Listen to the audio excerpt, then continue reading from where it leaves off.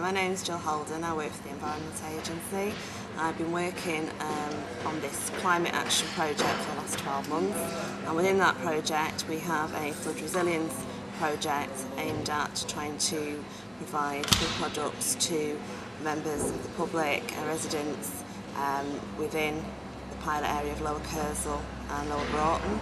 We've been trying to engage with them through various means of meetings, fun days that we've had, film shows, to try and encourage them to come together as a unit, as maybe with their neighbours. It might be 2 or 3 houses, it could be 10 properties, it doesn't matter. But what we want to do is for them to understand the risk and to actually be able to act on it if they were to receive a flood warning. So if their neighbours were at work or they're on holiday, that if they'd taken up these products, that they could put them in place for them if they weren't there, so that if one neighbour had done it and the other hadn't, obviously the waters would get into their property through the neighbour that hadn't. So we've been trying to do that now. We're just starting works on some of the properties in the area along Littleton Road. We've got about 9 properties with residents who are interested in this project, and we're hoping that this will then snowball when people see the works being done and they can see the benefits from doing this, that they might then be interested for future products that we can provide to them.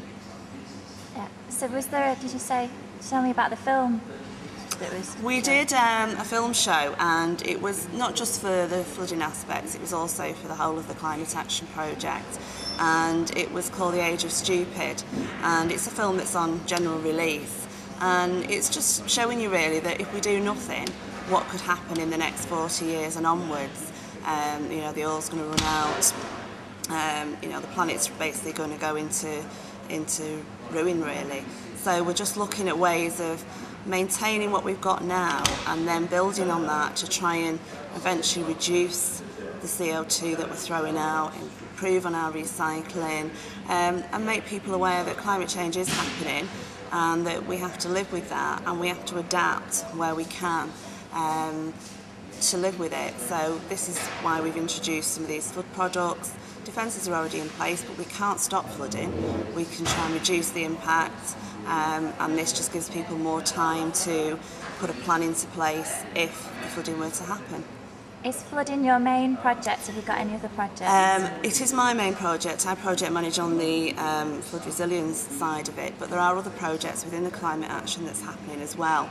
We've got some greening projects, we're looking at transport, obviously the usual recycling, waste issues as well, and we're also working with the schools quite closely as well. I've been working with the youth group in the area as well. They've been doing some filming and been looking at their thoughts on climate change. What areas do you cover? Is it mainly Salford? The area that this pilot's for has been just for Salford. It's been Lower Kersal, mainly the Littleton Road area, and parts of Spike Island as well. There's about 900 properties altogether, and obviously the findings from this project will influence what might happen in the future in the area.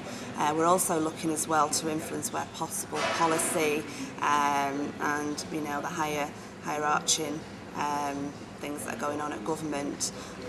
So we're doing what we can both at a resident level and hopefully at a higher level as well.